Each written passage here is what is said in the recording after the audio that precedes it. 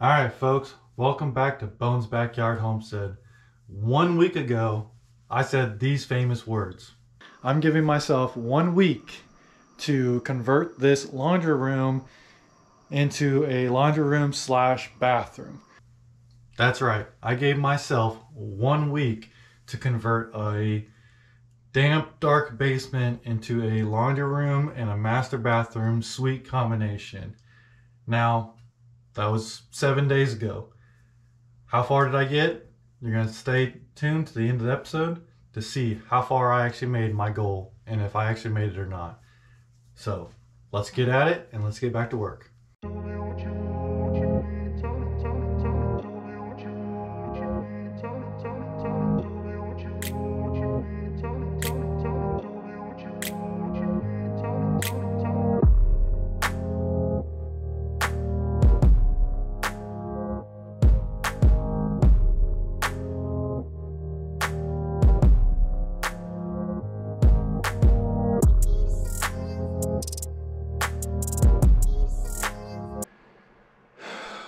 Alright folks, it is the evening of the 7th day, and as you can see behind me, that's a stud, open wall. I'm actually sitting where the bathtub is supposed to be, and it's not here. We knew today was going to be the earliest that the tub could arrive, and we aimed for it, so I think we got a lot done in 7 days. And if we would have had the tub here, and if I would have been a little bit better at my shopping lists, we've been a lot further. However, this ain't a failure. This is still a pretty dang good job for 7 days. So what have I got done in the 7 days, and what's still left to be done? So let me give you a quick little tour before we wrap this video up. Alright, starting here in the laundry room. Still have not actually installed the actual pocket door. We cut the access for the pump for the tub, but we haven't built an access panel. The cabinet still needs to be painted. The dryer plug is actually completely wired into the box. The washer plug's completely wired in. That plug's working. That plug is working. Obviously, I got the space heater going.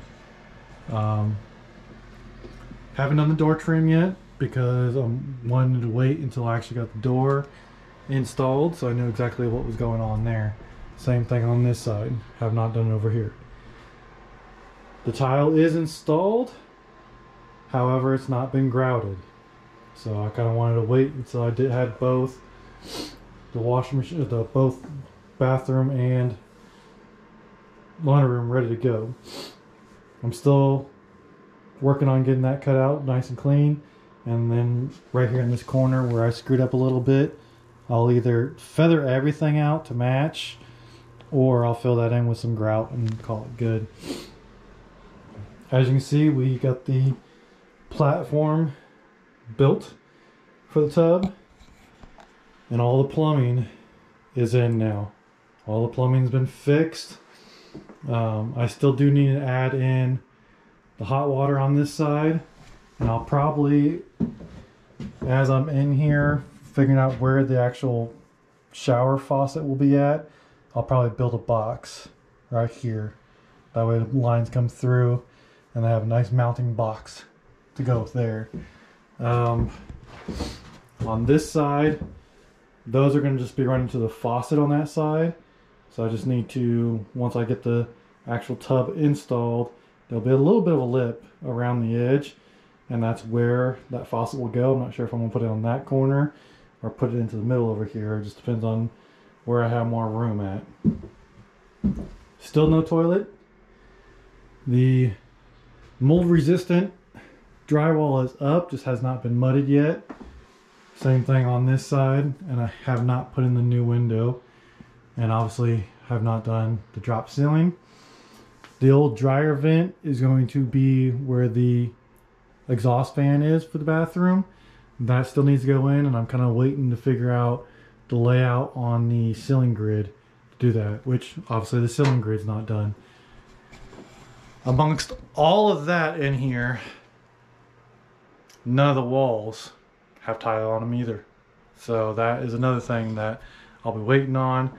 Once I get the tub in, then I'll know where to go up with my hardy board and how much, if I just want to do the shower surround and tile, or do the other 3 walls here completely tiled up. I think it'd look amazing, because along with this Calcutta gold marble floor tile, I'm thinking about going about halfway up the wall with it, and then a row of what they call like pebble marbles. They're not like the shapes of pebbles, but they're just perfectly round. It's maybe like 6-inch row, and then go from up there, go subway tile, Calcutta gold marble from there up. I think that would just look amazing. It'd be a lot of marble, but it would really set this place off.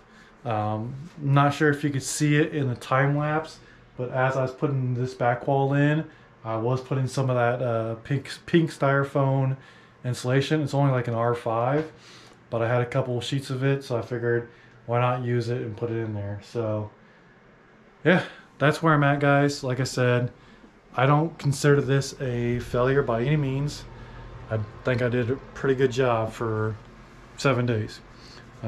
I will keep these videos up and going, because I really don't think it's going to take much longer before I can wrap this project up, and I believe that you guys are holding me accountable to get it done quicker and correctly. That way I can show you guys what it looks like when it's all said and done. So thank you guys for watching, and thank you for keeping me honest. Have a great night.